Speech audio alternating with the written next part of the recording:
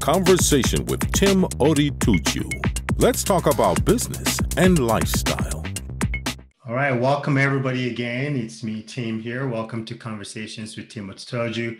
I am excited today to have Jen Denouden joining me today. She's the president and CEO of Avana. I'm sure you have all the companies that you deal with as well, but that's how I know you. So that's how I'm gonna introduce you. But just to kind of give a little background to the audience here, your company is the 10th fastest growing company in the country right now. You're top 40 under 40 award for construction in the country, future 40 under 40 in the province. It seems that you are just killing it right now. How are you doing? Welcome to my podcast. Thank you so much, Tim. Thank you for having me. I really appreciate it. Yeah, no problem at all. Yeah, I'm doing well. Very busy, but really good. Yeah. That's good. Well, I mean, with everything you do, I have no doubt that you're very busy. So I'm happy you were able to take some time to have a conversation with me today. So, you know what? Let's get right into it. So, how did this all come together? How did you build such a powerhouse name in the real estate business in the country? What is your secret to success? So it's not as glamorous of a story as many entrepreneurs get to have. I would say Avana was created out of necessity. I previously to being an entrepreneur I worked as a financial advisor in the banking industry. And when I was on my first mat leave, I got pregnant with my second child. And I just looked at my life and all the traveling that was required for my job, for my career, the 60-hour weeks. I looked at my baby and I knew I had another baby on the way. At the time, my husband was a firefighter and I just knew I couldn't do it all well. And I'm a big believer, if you're going to do something, do it well. That's true. Do it all well, make a change. And so when I thought about what change I could make, my career was kind of the option I guess I went with to do that. So that's kind of where the idea of looking for entrepreneurship originally came from. And, really from there, I didn't originally have a passion, we'll say, for real estate. Again, it was out of kind of necessity.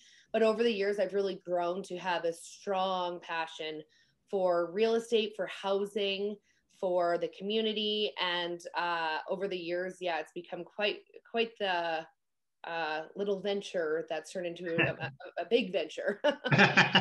Yeah, no, it's definitely a big venture because everywhere I go, I see Avana homes popping up everywhere. Are you mainly just in the province here, or are you in other parts as well? So we are headquartered in Regina. We had most of our expansion in Regina. We've recently expanded to Edmonton. So we have our first project there under construction. We'll have probably about just under 500 units, rental units in Edmonton by the end of next year, which is significant growth because by the end of next year in Regina, we'll probably have around 800 units. So we're kind of expanding in like 1.5 years in Edmonton as quickly as we've done in 8 years here. And then we're also looking in BC and Ontario right now. So we basically are just taking, I feel like over the last, it's actually our 7-year birthday tomorrow for Avana. Congratulations. Thank you. But I think that we've really spent the last 7 years figuring out our industry, our competitive advantage, finding our niche, finding innovation, finding the difference that we could be within a very established industry. And we've really got a really great recipe that works. And so replicating it is what we're looking to do and diversify geographically now. That's amazing. Would you say that, the processes and recipe that you've created, would you say that other people, maybe not even in the real estate business, but other entrepreneurs in other businesses, is that kind of their key to success too, is to look at those recipes and processes and find efficiencies and things like that? Absolutely. Yeah. I think in any industry, if you come into an industry and you're just going to operate like every other business, you're just going to be like every other business. You're going to grow at the same pace of every other business. And when we came into our industry, I talk often about how we have a very, construction and real estate is a very male dominated industry. And for a long time, that was a disadvantage to me because I had a hard time kind of gaining the respect that I needed to really operate and grow my business. But over time, I realized that I'm actually at such an advantage, and Avana's at an advantage, that we are female led. All four owners of Avana, like when we started, we were all under 30. And so we came in with just such a different way of thinking and doing things. And it ended up being a huge benefit to us. And so every year that went by, we really took a client-centric focus, and we're the highest rated property management company in the city. And we plan to replicate that in each city that we move to. And yeah, I think for any business, having that, again, competitive advantage, really focusing on your customer and, you know, focusing on the processes, the foundation before you scale is just really crucial. That is true. You touched on something that I kind of want to go back to. You mentioned that when you started, you were under 30 when you started, and all the owners were under 30 when you started. How did you get through the fear of kind of going in, both feet in, and building this business? Because I find that like a lot of people that are younger, there's that fear there of failure, or that fear that I don't know enough to do it. And they just never do it. And a lot of people end up getting into it at a much later age. How did you guys overcome that fear or that obstacle of being a young person that is starting this business? Honestly, if I could sum it down to one word, it's belief. And I always say, if you don't believe in yourself, nobody's going to believe in you. So for me, I'm the one that came up with the idea of our company. If I didn't believe in myself, I would have never convinced my husband to do it with me, or my brother, or my sister-in-law. I would have never convinced the banks to lend us money. And I just always, since I was like a little girl, believed that you can do anything that you believe you can do, and anything you set your mind to. I've always been a bit of an overachiever. And so I think that helps because, you know, I just don't really believe in failure. Yeah. Do we make mistakes and do we get it on the first try? Always? Absolutely not. But I view in business, especially, mistakes and even the odd loss here or there is tuition. And you don't really fail until you quit. And so even though I was young, I mean, I've had that same kind of belief feeling since I was, again, a little girl. And I think like I was raised in, you know, just like a normal kind of family, but I didn't have a safety net. I wasn't given any success. I didn't have parents that could lend me money for us to start our business. Like it was, I needed to make something out of my life, or nobody was going to for me. So I think I just took the confidence from, you know, that and what I had previously done in my life. And what's the worst that can happen? Like, really? That's true. That's true. You know, I find that a lot of people, maybe what is lacking is that belief, right? Or that faith, or the resilience as well. Because you said one thing that, you know, you never fail until you quit. And I think that takes resilience and that takes passion, right? Yeah. So, and I think that that's probably what a lot of people are lacking, because there's so many people that start and then they give up once the first process doesn't work, instead of morphing that process to see if the next version of it will work until they find the recipe that is perfect for them. You know, you mentioned something earlier about, you know, using your advantage as a woman in business to kind of work for you. What are the type of challenges did you face being a woman in business? I mean, in the beginning years, there was, you know, a lot of them. We had to go through like every contact list for certain trades just to get a trade to even call us back, or once they did meet us and, you know, find out that we're going to be a female-led company in construction. And I was like a 25-year-old blonde girl. They literally like laughed at me. And so in the beginning, it was just like even finding the trades. I was very fortunate that I came from a finance background, because I was able to use my connections from the bank to help on the finance side. Yep. But once we grew to a certain size, we were kind of forced to go to the commercial banking side of things. And I had no idea what the commercial banking industry was like in this city. It is very male dominated. It is. Like the last statistic I think I read was that like a female entrepreneur will be declined I don't know, like 300% more than a male entrepreneur. Wow.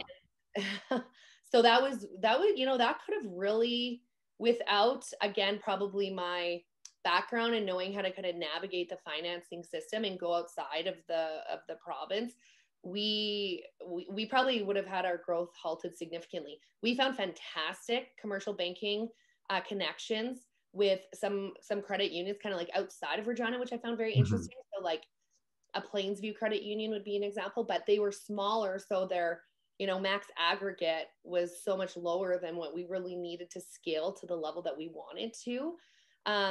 So yeah, it was just like I actually still deal with it. Like there's still certain meetings that I have to go to where I'll take my husband, just because I find it, you start more at like ground zero if there's a male with me rather than like -10, which I still find to be ridiculous, but it is what it is. You have to play the game. But yeah, over the years then what I found is, you know, I had a leader from the construction industry in Regina tell me once that when you want to know where Avana is, you just look and see where everybody else is operating, and you just like look the complete opposite way, and that's where you find Avana. And he was almost like making fun of me, but I was like, no, this is perfect. Like you think outside the box. Yeah, I don't want to do what every other company from Saskatchewan has. This is why, you know, we're 10th fastest growing company in Canada. For the first time, a female-led business from Saskatchewan has done that. And so it actually was perfect because I don't want to do what somebody else has already done. And so if we are kind of an anomaly or overdoing our own thing, that's perfect for us. And so that's why I think the competitive advantage piece comes in that, again, many people in our industry, like if you think real estate investor, especially of a larger company, like what demographic do you think of? Like older white men. Yeah, you know? That's true. Right. Yeah. And I found even as a rentor, when I was younger, there's just like almost this arrogance in the industry. They're, you know, lots of times they're wealthy and you're almost like doing them a favor by giving you a place to live. And you know, I don't know, they've got tans from their 14 homes. Anyways. And so when we came in, and again, I came from the banking world where client service and the relationships you have with your clients is so important. And so we applied a lot of what I learned from being in the bank to our business. Very client centric. Our residents are like our family. Our employees are like our family. And it's worked out so well for us because we have, like this year, I think our retention ratio is 85%. So of 500 leases expiring in a year, we're only losing 15%.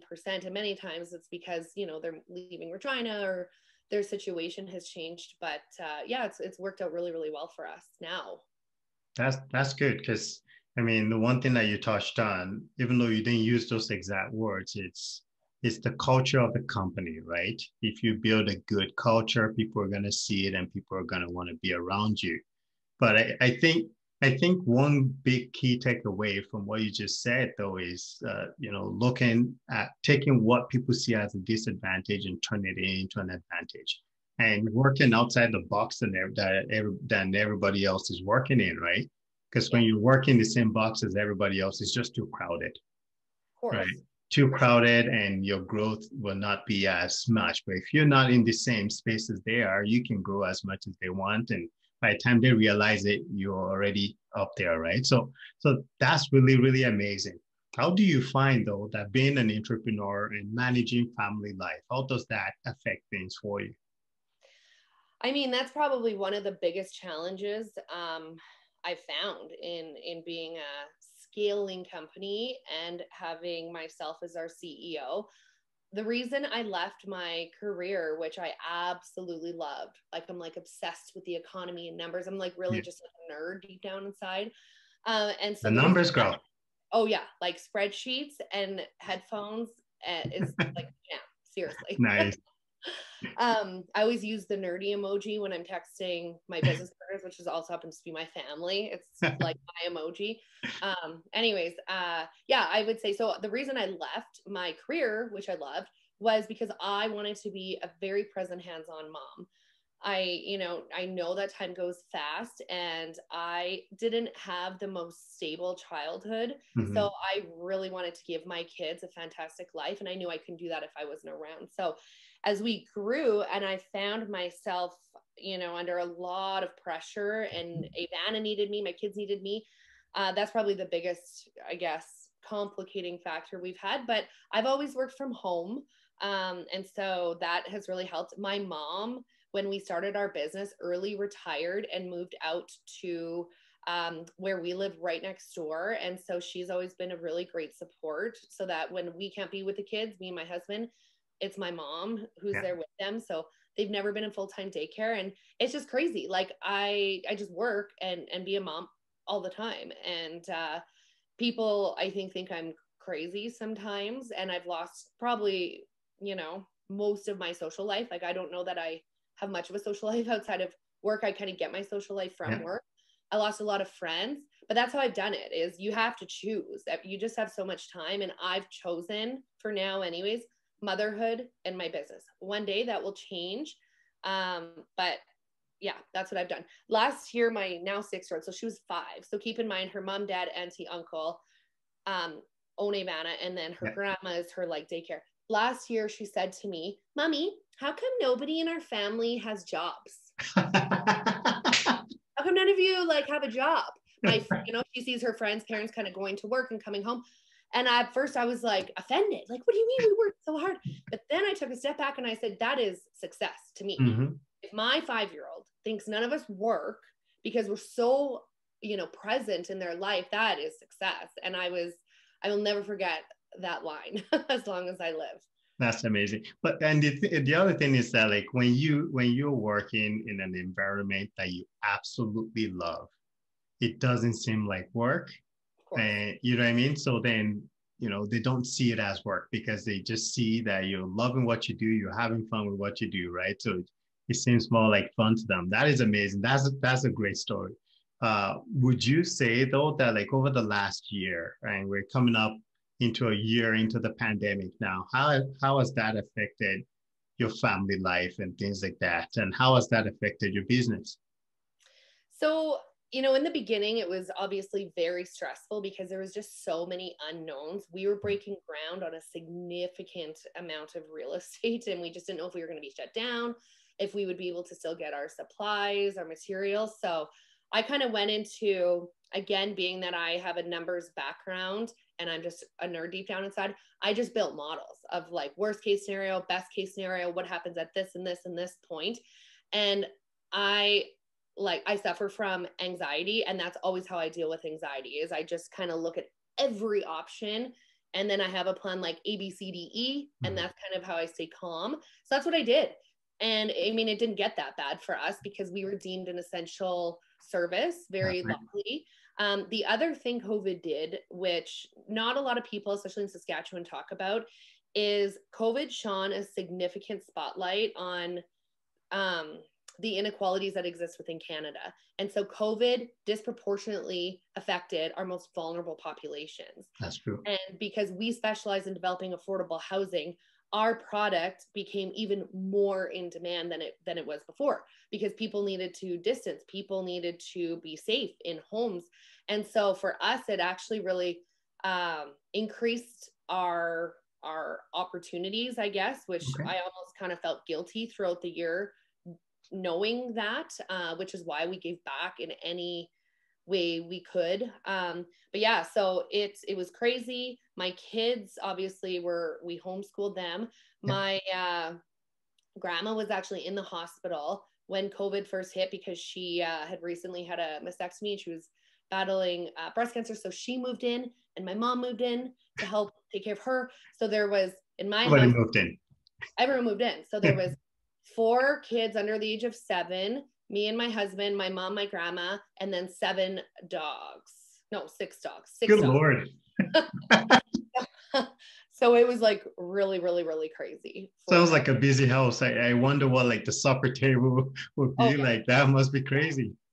And again, I was, spending my days on like listening to the news and the government's updates, because again, we didn't know what was happening. So the first month was pretty hard.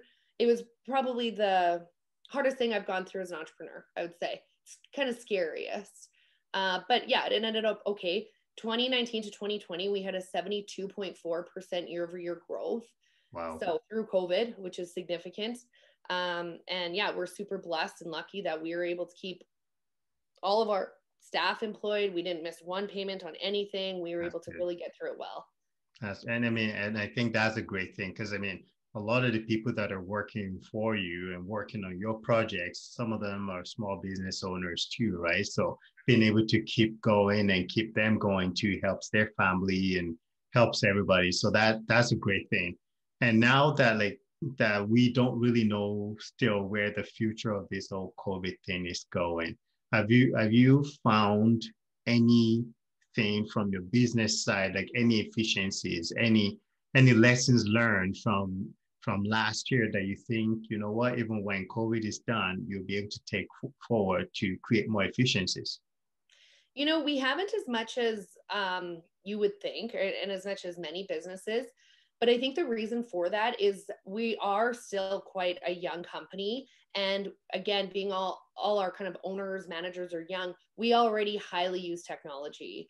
We use everything as cloud-based. Like, we don't need to be in the office. I, as their CEO, already worked from home before COVID began. So we have a highly kind of non-paper, non-needing to be in the office kind of cloud-based system anyways. So, but I know that lots of our employees have worked from home through COVID and enjoyed that. So maybe that's some flexibility we would keep in mind. Zoom meetings. Okay. I mean, I probably wasted too much time before COVID actually physically going to every meeting that I probably might Zoom now. Yeah. But yeah, I would say compared to a lot of companies, not as much as you would think. Yeah. Yeah, like even for myself, I found that everything being online, even though I missed the human interaction, I found efficiencies in everything that normally be online, right? Like, for example, normally I would drive to Saskatoon for a meeting, right? That's two hours there with my good fast driving skills and a couple hours back, and then your meeting, right? So now I'm finding, you know, I can spend 2 hours at home, do my meeting, and now I still have my whole day instead of planning for the drive there, planning for the drive back. And if the meeting was in the evening, then you plan to stay in a hotel and then drive back the next day, right? So there's definitely efficiencies that a lot of people have found through COVID. And I think a lot of businesses are also seeing that, hey, maybe we don't need that big square footage of an office building that we used to have anymore, right? Sure.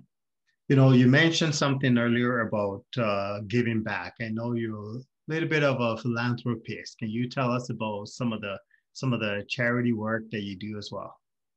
Yeah, so we, growing up, our family always gave back to the community.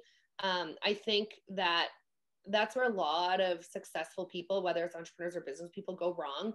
They get successful and then they get arrogant.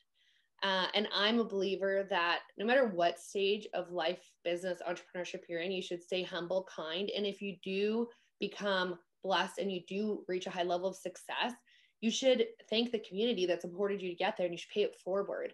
And I feel like if every successful person in society thought more that way, the world would be just such a better place. So we've always given back in Avana, even before we, had the success we did. Like 4 years ago, we donated $80,000 to build 2 playgrounds, for instance, which was like probably half of our net income that year. Mm-hmm. I don't know. And so we knew that we really wanted to create long-lasting community impact. So 2 years ago, maybe, we set up the Avana Foundation, which is a nonprofit. And we actually started building some of our real estate projects in the foundation. And so the net income that those projects are creating, we then can donate back to the community. And so it's almost like an endowment fund. And it's a way for us to ensure, no matter what we're doing in Avana, if we want to slow down or not, that community impact is going to continue to be made for years and years and years to come. And so we really focus on women and children. Mm-hmm. We've given to a lot of different organizations, but as we move forward, we're looking to really create like a hyper focus on women and children and try to divert, like 98% of our funds there and make a deeper impact to kind of a smaller demographic. Mm-hmm. So we work a lot with the YWCA, with Sophia House, and through our housing side, we have, it's called an empowerment fund. And so if we have a family, say, referred to us by Sophia House, and they've maybe fled domestic abuse and are ready to kind of move forward with their life, but maybe they can't afford the rents in one of our suites, we actually pull money from our fund and we supplement rent, because we found that offering, you know, safe, attainable housing in fantastic neighborhoods in the city can completely change the trajectory of a family, of the next generation, of the kids. You know, absolutely. Yeah, going to a good school and seeing a different way of life than maybe anything they've seen before. The mom feels safe and they're inspired. And so, yeah, we've done a lot of work through that, and we plan to really focus on continual growth within the foundation. That's amazing. And I mean, over the last couple of years too, we've seen a big push on mental health as well. And I've always said that, like, when you have a safe home and, you know, as a woman, as a single woman or a woman that's dealing with some sort of a crisis, and they know that their children are safe and they have a safe home, that has a really big positive effect on mental health as well. So I'm really glad that you're doing that. You know, I follow you online and I see that a lot of your passion has to do with women empowerment. What does that mean to you?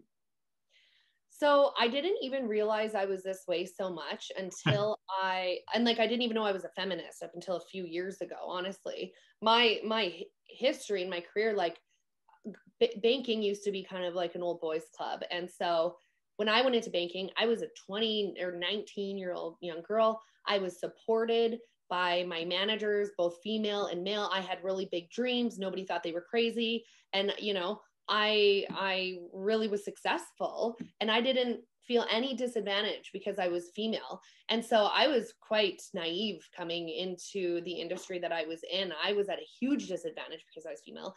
And so I'm kind of like a data-driven person. So when I started dealing with some of these injustices, I started really looking into the statistics. And Mm-hmm. I realized over the past few years that Saskatchewan has deep-rooted sexism and racism, and we need to change that. And so, being that my journey and what I've dealt with, I really have chosen to use my platform to fight for equality and with a focus on women. I think that leaving minorities or women out of, you know, high up positions of power, leadership positions, we're basically leaving out like 70% of our talent. And if we want to be the best we can be, we have to empower every single person within that community. And so I really hope that, you know, again, our platform, and as we get more successful, it can show, first of all, you know, the existing society that we women, even young women, even women with 4 little kids running around, we can be successful and powerful. And I also hope that it inspires, you know, the next generation, or even women sitting on the sidelines, like wondering if they could do something like this too. I hope it inspires them to take that leap and believe in themselves and, you know, chase their dreams. Absolutely. I absolutely love that. You know, with you being a numbers person, are you finding, would you say, you know, data wise, are you finding that like things are slowly getting better with equality? Well, it's not in data yet because it's almost like a real life thing. And I think what happened last year changed things a little bit. So the kind of Me Too movement going through Regina, and then the Black Lives Matter going through Regina, I feel like, well, not Regina, I mean the whole world, really. I think that it's caused and created some of those uncomfortable conversations that should have been had years and years ago. And I feel like Saskatchewan's on like a cusp. Every year that goes by, and this is kind of a crude way of saying it, but if you look at Saskatchewan, we're probably one of the most traditional provinces in the country. Why that is, I don't know. If it's, you know, the deep roots of farming and agriculture here, there was very like structured roles for men and women. I don't know, but every year that goes by, and like the old older kind of like white males that are in many of these positions of leadership and power, and they retire or they get out of those positions, and it makes way for the new kind of more progressive generation. Every year that goes by, I think it's going to get better. Every year where we have international immigration growing our population, I think it's going to get better because we'll have a more diverse population, which enriches the community. But yeah, I think it's slowly getting better. I'm a very impatient person. I like things to happen really quick. So for me, it's not quite as fast as I would like to see. Sandra Masters becoming our first female mayor was a huge step for the last year. Absolutely. So yeah, I would say it's getting better. I don't think it's in the numbers yet. We still, you know, at the end of the day, I mean, we still have the highest rates of domestic abuse against women across the country. And there's those kind of... We do in Saskatchewan? Wow, I did not know that. And we have, you know, like record high child apprehension rates. Our female incarceration is, or no, our female prisons are at like 105% capacity for women. So like those statistics tell you that the kind of basic needs for women are not being met as well as they are in other provinces, or we wouldn't have those stats. So I think there's definitely work to be done. But I would say in, you know, like the leadership, entrepreneurial space, things like that, it is getting a little bit better. Well, and I think like entrepreneurs and people in leadership position are definitely well equipped to lead the charge in this too. So, and I think they should be leading the charge in it. So I definitely appreciate that when I see you speak out and I see your post, I see that you are leading the charge, you are encouraging other people to pay attention to some of these issues that you've mentioned. So that is a very, very great thing. Before we kind of bring our conversation to an end here, I want to ask you this. There's so many people out there that it would be their goal to start their own businesses and get into entrepreneurship. What would be some of the tips that you can offer to some of those people? What are some of the tips? Even if you can do your top 5 tips. Okay. We'll call it Jen's top 5 tips. So I would say the number one thing and would be create a plan, like a real plan with objectives, realistic, with some forecasts. I meet people often who kind of have an idea and they think they might want to start a business, but they have no plan. So if you have no plan, it's very hard to be successful. When I decided I wanted to start Avana, I actually took an 8-hour course online on writing a business plan, and I wrote it. And that's how I gained access to what I needed to kind of start the business. I would say that. Two, I would say you need the right people around you. Entrepreneurship is incredibly difficult. Growing and scaling a business is incredibly difficult, and you need a strong group of people to lean on. And so for me, I'm so lucky that I got to do, you know, I get to have this journey with my family. I have my husband, my brother, my sister-in-law, all 4 of us. There was times within the last 7 years, one of us wanted to quit, and the other 3 of us were there, you know, to support. Yeah. And so there are going to be really hard times. And so having people that you trust, who aren't going to be jealous of you or envious or any of that kind of stuff, you need to have in your corner. 3, I would say, you have to believe in yourself. If you don't believe in yourself, nobody else is going to. And once you believe in yourself and you have internal confidence, so many things become easier. So when there's like the haters, you don't even care. You don't even, you know, it's almost like a compliment that people are using up their time talking about you because, you know, you've got so much going on. So I just think that internal confidence and belief, and not listening to the haters, because there definitely will be them once you get successful. Oh, absolutely. Yeah. And I just think, you know, even as you grow in your business, no matter what journey you're on, having goals, having a plan, working hard and holding yourself accountable are so important. Investing back in your business. Troy and I, like my husband and I, did not take a paycheck from Avana for the first like 2 or 3 years. We didn't take a cent out of it. Even now, like we invest 98% of our profits back into the business to grow it each year. I find like so often people kind of find some success and then, they start buying like the really expensive cars or this or that, and these depreciating assets that aren't going to serve you if you're trying to scale a business. So just staying focused, making prudent decisions, and but I just think overall, looking at your situation and making it better each year, giving back to the community, I think is super important too, especially with this kind of day and age. Like, consumers want more authentic brands. Absolutely.